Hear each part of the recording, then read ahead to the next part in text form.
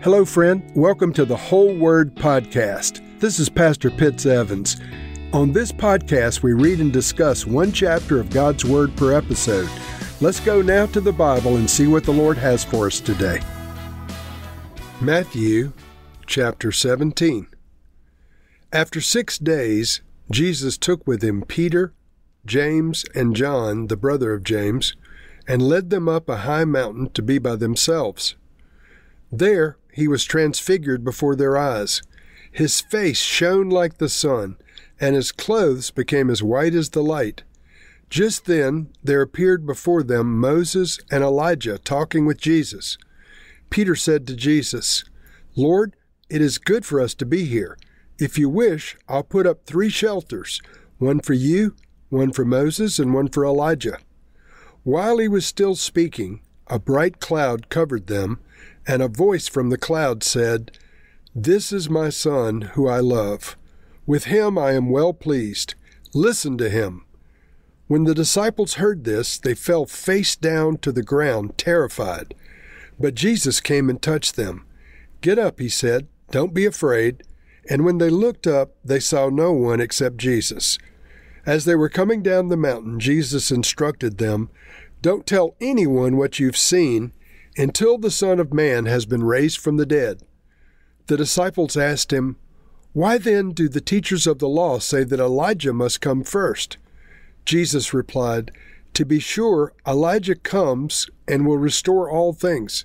But I tell you, Elijah has already come, and they did not recognize him, but have done to him everything they wished. In the same way, the Son of Man is going to suffer at their hands." Then the disciples understood that he was talking to them about John the Baptist. When they came down to the crowd, a man approached Jesus and knelt before him. "Lord, have mercy on my son," he said. "He has seizures and is suffering greatly. He often falls into the fire or into the water. I brought him to your disciples, but they couldn't heal him." "You unbelieving and perverse generation," Jesus replied, "how long shall I stay with you? How long shall I put up with you? Bring the boy here to me." Jesus rebuked the demon, and it came out of the boy, and he was healed at that very moment. Then the disciples came to Jesus in private, and they asked, "Why couldn't we drive it out?" He replied, "Because you have so little faith. I tell you the truth, if you have faith as small as a mustard seed, you can say to this mountain, 'Move from here to there,' and it will move. Nothing will be impossible for you." When they came together in Galilee, he said to them, "The Son of Man is going to be delivered into the hands of men. They will kill him, and on the 3rd day he will be raised to life." And the disciples were filled with grief over these sayings. After Jesus and his disciples arrived in Capernaum, the collectors of the 2 drachma temple tax came to Peter and asked, "Doesn't your teacher pay the temple tax?" "Yes, he does," he replied. When Peter came into the house, Jesus was the first to speak. "What do you think, Simon Peter?" he asked. "From whom do the kings of the earth collect duty and taxes? From their own children or from others?" "From others," Peter answered. "Then the children are exempt," Jesus said to him. "But so that we may not cause offense, go to the lake and throw out your line. Take the first fish you catch, open its mouth, and you will find a 4 drachma coin. Take it and give it to them for my tax and for yours." We have in this chapter the story of the Transfiguration of Jesus, the Mount of Transfiguration. That word transfiguration in Greek is metamorphoso, and it's the same word that's used for a caterpillar becoming a butterfly. It changes from a caterpillar into something much more glorious that we recognize as a butterfly, this metamorphosis, this transfiguration. And so Jesus was transfigured right before the eyes of Peter, James, and John into somewhat like he was before the incarnation as a human being. In other words, the Lord allowed some of his glory to be once again visible on the earth in the form of Jesus' body. And Peter, James, and John witnessed it. Verse 1, Jesus took with him Peter, James, and John, the brother of James, led them up to a high mountain to be by themselves. There he was transfigured before them. And so what was this transfiguration? It describes it. It says, his face shone like the sun, and even his clothes became as white as the light. And just then, in addition to what was happening with Jesus, two men appeared. And the Bible says they were Moses and Elijah, and they were talking to Jesus. Now, Peter was overwhelmed by all of this. And he wanted to build 3 little houses for Jesus and Moses and Elijah. He wanted to build 3 little shelters or tabernacles on the mountain. But while he was still talking about these things, a bright cloud came over them, and a voice spoke out of the cloud. And when this happened, Peter and James and John all fell on their faces. But the voice said this is the voice of God the Father. This is my Son, whom I love. With him I'm well pleased. Listen to him. My friends, that is good instructions from the mouth of God, both to Peter and James and John and to you and I. We should listen to the words of the Son of God, the Lord Jesus Christ.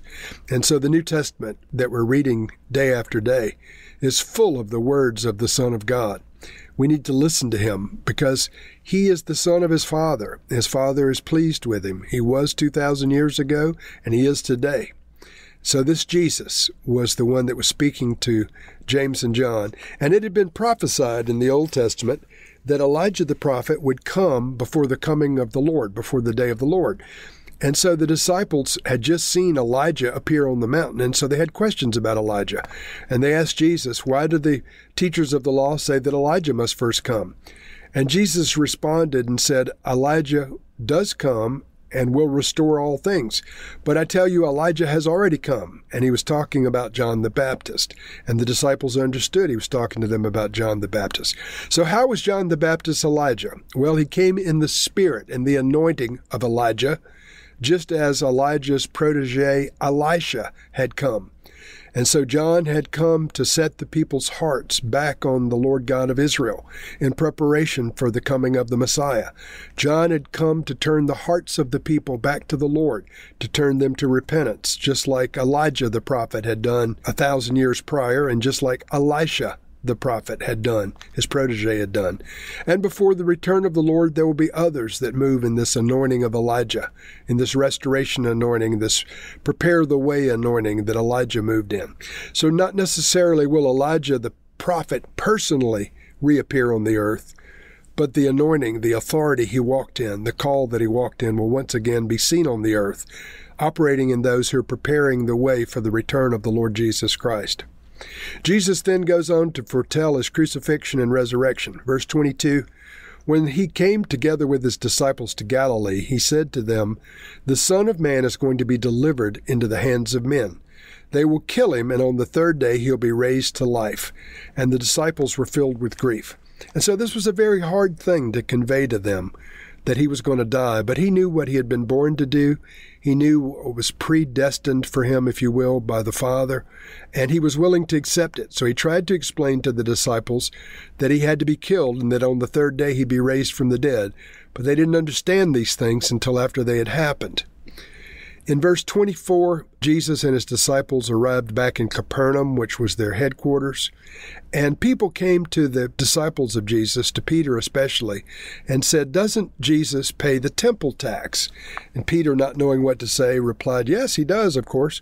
And then Peter went and found Jesus, and rather than wait for Peter to ask the question, Lord, do we pay the temple tax? Jesus responded and said, what do you think, Peter?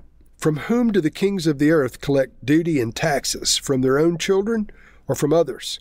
From others, Peter answered. Then the children are exempt, Jesus said to him. In other words, the Son of God didn't have to pay temple taxes. The Son of God didn't have to pay tithes and offerings. The Son of God was the one who should have been receiving these things. But so that he didn't transgress the law or unnecessarily offend those that were trying to receive the temple tax, he gave Peter some unusual instructions. He said, so that we not cause offense, go to the lake and throw out your line, take the first fish you catch, open its mouth, and you'll find a 4-drachma coin. Take it and give it to them for my temple tax and yours. And so Peter went out to the Sea of Galilee, and he threw his line in and caught a fish, and sure enough, there was a 4-drachma coin in the fish's mouth. Now, if you go to Israel today and go to the Sea of Galilee and eat in a restaurant along the banks of the Sea of Galilee, they serve what they call St. Peter's fish. Whether this is the same type of fish or the same species that Peter caught, I don't know. But the Jewish leadership that have the various restaurants around the Sea of Galilee recognize this story of Peter's fish. And to this very day, you can go and eat a St. Peter's fish. I haven't seen any with the coin in their mouth, but I've eaten several of these fish, and they're quite good.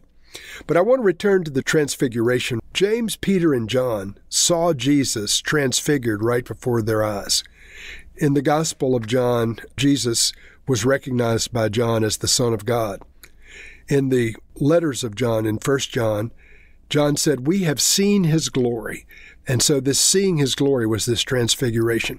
Now, none of the early disciples that knew Jesus ever recanted their testimony about him being the Son of God. All of them continued to testify to the things they had seen: his miracles, his deity, his transfiguration, his rulership over nature, walking on the water, the multiplication of matter with food, the healings, the deliverance. They all continued to testify to these things all the way up until their death. And the testimony to death carries weight. In other words, a deathbed confession is deemed as having a very high credibility in any court. It always has been. None of the original apostles of Jesus Christ ever recanted their testimony. He's the Messiah. He's the Son of the living God. I want you to consider that, friends, because there's a lot of false religions in the world. There's a lot of religions where people early on will say this and that happened, but when the time comes for them to die, or when they're actually challenged about these things, they'll take their testimony back and say, no, somebody told me to say that. I'm not picking on Mormons, but Joseph Smith had 4 friends who had the testimony that they backed up Joseph, and they all recanted it before their deaths. And so the original apostles of Christ never changed their story. How about you, friends? Do you change your story about who Jesus is? He's the Son of the living God. The Father said, "This is my Son whom I love. With him I'm well pleased. Listen to him." Lord, I pray that we would recognize Jesus for who he is. I pray, Heavenly Father, that we would see how pleased you are with Jesus, and that we would listen to the words of Jesus. And I pray, like the early apostles, Lord, we would not recant our testimony of what Jesus means to us. Lord, by life or by death, may our lives be for his glory. In Jesus' name, amen.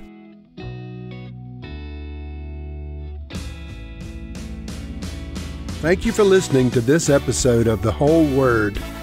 It was brought to you by Whole Word Fellowship and the Northern Virginia House of Prayer. If you were encouraged, please share our podcast with your friends. We'd also appreciate it if you'd hit subscribe in your favorite podcast app and take a few moments to write a review. If you'd like more information on our church and our ministry, you can go to wholeword.net or wholewordpodcast.com for more information. Thank you again, and may the Lord Jesus bless you today and always.